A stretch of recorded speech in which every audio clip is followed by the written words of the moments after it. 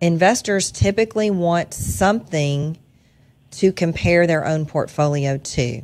The something that I think that we hear the most about is the market, right? We're always hearing about the market doing this, the market doing that. The market's averaged, 10 to 12% over the last 50 years. And then people want to look at their portfolio performance and compare it to that.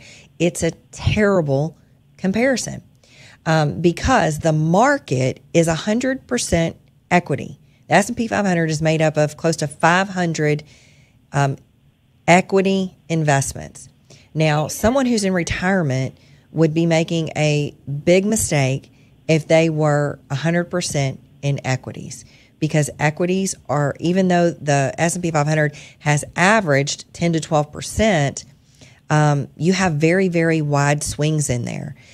Good years average somewhere in the neighborhood of a positive, like 15 to 20%, and negative years, although they happen less often than positive years, and that's why you get a positive return, but the volatility in the negative years can really hurt someone who's in retirement from two different standpoints. Number one, it creates fear and it can cause people to get out.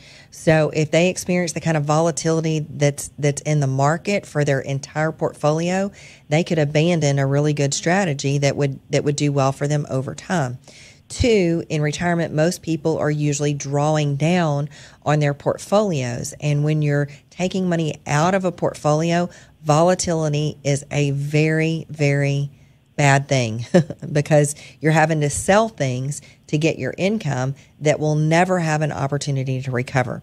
So two things that I wanted to elaborate on in your question there. One was, and I think what you were getting at is being biblically responsible mean that we have to take a subpar return? I do not believe that is the case. So only about 10% of publicly traded companies fail a screen for biblically responsible for consideration in a biblically responsible portfolio. That still means that 90% of publicly traded companies are okay. So, eliminating 10% of the option is going to, put a little bit more risk in, but in my opinion, it's worth it. There's been numerous studies done on comparable portfolios, biblically responsible versus non-screened, and there's very little to any difference in performance numbers. Now, does that mean that you can expect 10 to 12% in a biblically responsible portfolio? Well, maybe if you're willing to go 100% in equities, because that's what you're comparing to. So I think that when you're following our strategy, none of our strategies are 100% equities. So does that mean that historically, on average, you're probably going to see less of a return than an average of 10 to 12? If you're following our strategies, probably so.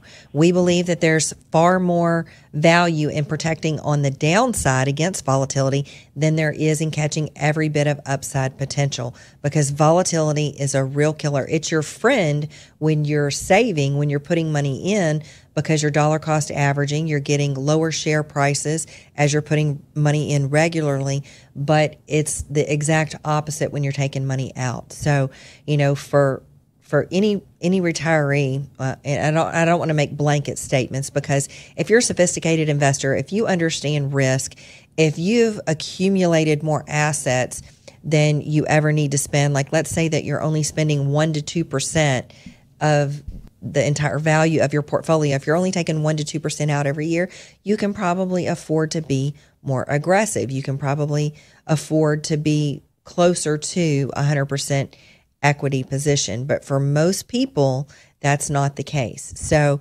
do you have to sacrifice return in order to have a diversified portfolio? Most of the time, yes. Because if you're looking at a traditional 60-40 portfolio where you have 60% invested in stocks and 40% invested in bonds, or let's just say you're doing 50-50 because it makes the numbers easy for me to do in my head. If stocks have averaged, 10%, let's just say, over the long term, and you've got 50% there, that gives you 5% towards your net return. If bonds, on the other hand, have averaged 5%, you're going to get a net 2.5% because 50% of your portfolio is there. So you add those together and you're looking about a 7.5% rate of return for a 50-50 portfolio. So anytime you introduce lower risk, lower return assets into a portfolio for stability and protection on the downside, you're going to come up with a lower return.